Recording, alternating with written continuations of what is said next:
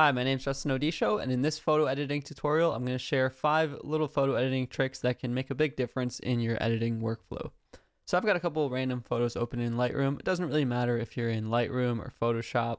These are just tips for photo editing in general. So the first one is, and this is before you even get into the editing program, is if you can shoot in RAW, try to shoot RAW. So RAW photos just mean that your camera retains the information a little bit better. So for example, in this photo, you see the background is really bright, washed out. So if I shot not RAW, just JPEG, it would just be white, just like that. But since I did shoot in RAW mode, I can actually try to go to the highlights and pull the highlights back down a little bit. And you see, it doesn't bring back everything, but we do get back a lot of this building and signage. And I can even try to bring down a little bit further. So it was just a pretty bright day out, but we can try to do that, lower the exposure, and you can kind of see, we can still see the cloud information there in the highlights. But this goes into tip number 2, is in any photo, whenever you start working with it, you want to try to fix up the contrast, brightness, exposure, just the basic light settings, which you'll usually find under the light section of Lightroom or Photoshop, wherever you're at. I like to think of it as adding a nice boost of contrast and make your photo pop how it should be. So if I just boost up the contrast, maybe bring the exposure up, try to account for a good amount of highlight and shadow difference. And you see, whenever we're adjusting the contrast, sometimes things can get a little gray. This is where we can just boost up the contrast a little bit, and also maybe boost up the saturation and vibrance a little bit. So you can see from before and after, now we're getting a lot brighter pop of the photo. And of course, you don't always have to make your photo bright and boosted.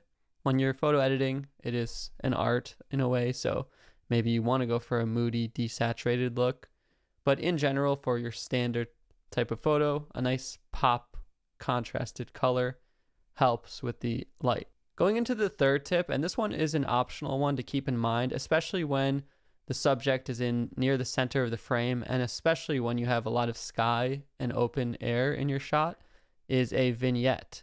So you should be able to find this somewhere in the effects panel, no matter what program you're in. And the vignette just allows us, if we want, to pull a kind of shadow along the edges, just a very slight circular shadow. Now, you don't want to go too strong. I mean, you could, but then you'd get a whole much more dramatic effect sometimes than you'd want.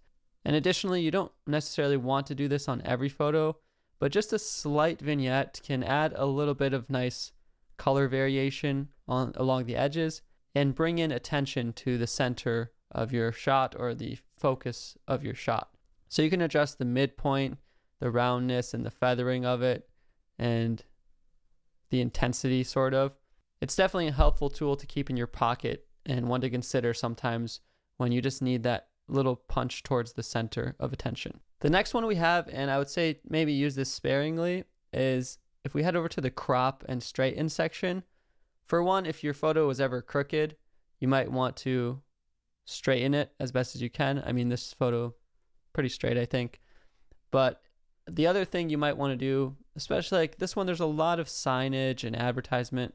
It's actually kind of distracting in my opinion. And really, I might just want to focus in on the subject of this photo, and that'll give us a lot stronger framing and more appealing photo.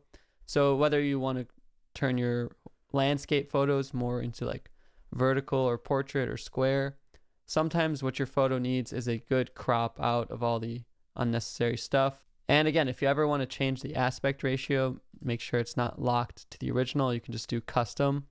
And in this way, I can go for a more like landscape, taller photo, or if I hold shift, it'll just make it a square. So sometimes a good crop can really be what your photo needs to focus it in. But be sparing with the crop. You know, sometimes the standard HD size is nice. So try to keep the aspect ratios somewhat not too unusual or strange so that your photos all fit together in a collection. Now, lastly, another tip, sometimes when you take a photo and there's just something in the background that just unfortunately happened to be there, or a little spot that you want to remove, You can always head over to the spot removal tools, whether you're in Photoshop or Lightroom. There should be something like the clone brush or healing brush. And for example, let's say I didn't want this advertisement right here. It was messing up the photo. I can do some spot healing on there so that maybe I want to add custom text. Maybe I want to put the name of this artist there in Photoshop or do some cool little tricks like that. But I have a whole separate tutorial on spot removal if you're interested. And that's technically 5, but if we're not going to count shooting raw as a tip, the last tip we would have once you kind of boost, crop, and do all the basic straightening would be to, if you want, add some curve colors or split toning. So there's lots of different color toning effects that you could do.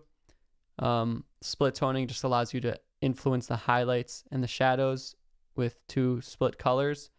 So this can be a cool way to add that final creative punch to your photo if you want. You don't always necessarily have to do split toning or add any color really. You could just keep it the natural strong colors out of your camera. But if you do want to add split toning, this is also another way that the vignette comes in handy.